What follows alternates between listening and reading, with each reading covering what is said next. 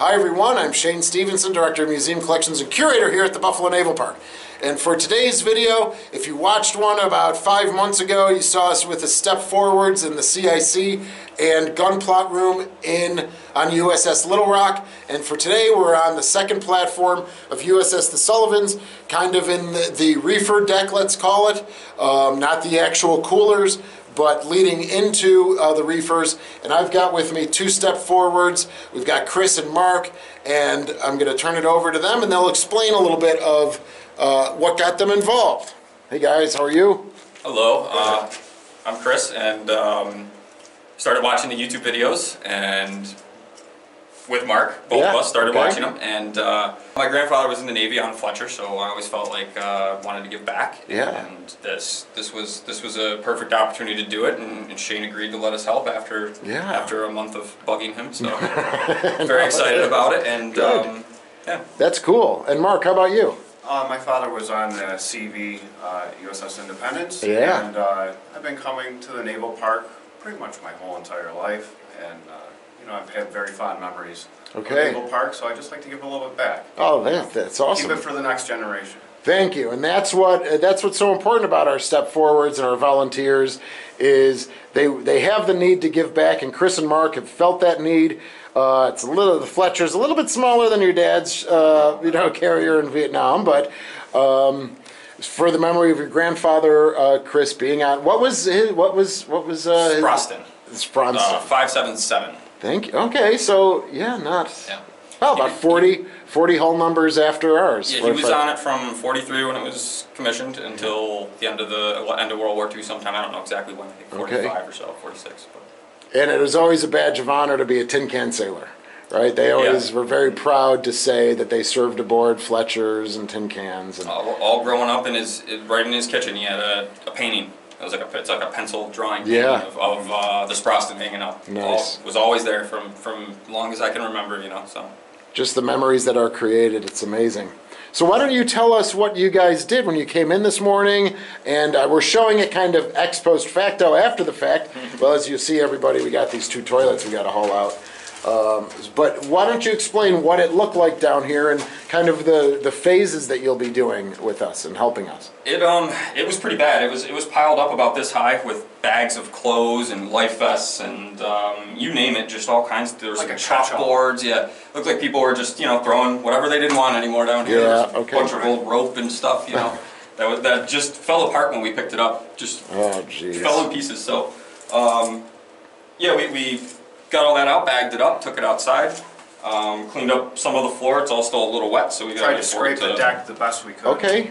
Dry a little. Yeah, we're going to get a fan down here, and we'll hopefully dry it out. And so the phase one was, hauling out all of that all the big stuff crap that was down here, the catch-all, as you guys see what you have to work with. Yes. Yeah, now we can do a better cleaning, get all the little stuff out, and then go from there with probably scraping some stuff and painting some stuff. It's awesome. Everything else.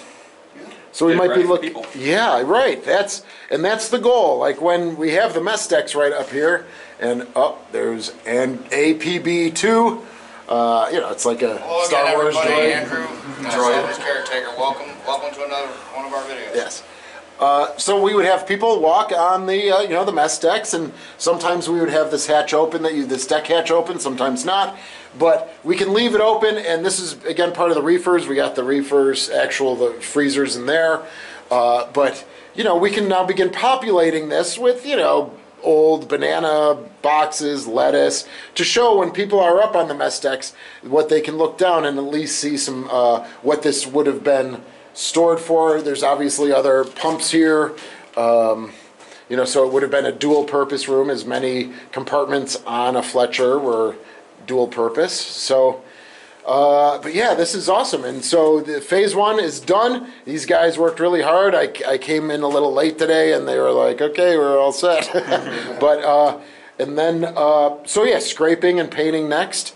And so how long do you think this will be? A couple more Saturdays, or? I think that the scraping part is probably going to be the scraping and painting is going to take a while. It's going to take a while. Okay. There's a lot of it just hanging around. Oh yeah. And we can talk about how much how much we, you Yeah, know, how like much we for actually these, you know, right, we don't have, but yeah, I see what you're saying on the overhead. Like Yep. a very loose. Yeah. Maybe I can make knock it, that down. I can make it look nice, Yeah. you know, and not, you know. But everything here looks pretty secured over here, you know, that's, but yeah, you know, there's a, you know, a little scraping here and there, and then we can get some kills down on it probably, and then, you know, paint it up. This is probably white at one time. Yes. You know, Yeah, just like looks like straight it. white, but, yeah, and then we'll go from there, but yeah, really want to thank you guys, and, you know, I'm so glad that we made the connection, through the YouTube, and this is what we're trying to do. We haven't had volunteers, coordinated volunteers like you guys on board, and this was a way of trying to get this up. We have a lot of people with a lot of passion, but harnessing that passion into a project is something that we're never good at here at the Naval Park until a year or so ago. So we're thankful to Chris, thankful to Mark, all right, and we'll see you soon. Please leave a comment. Look at on the right-hand side for suggested videos.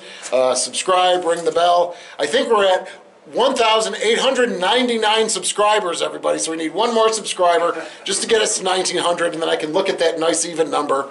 All right, so thank you very much. Say goodbye, guys. Bye, guys. Bye. Take care. APB2, are you still there? I'm still here. All right, say goodbye. We'll see you again next time. I'm glad these guys are doing this because people are always asking me where they stored the food, and this is a perfect opportunity for people to actually see that point. So, thank you again, folks, and we'll see you again next time.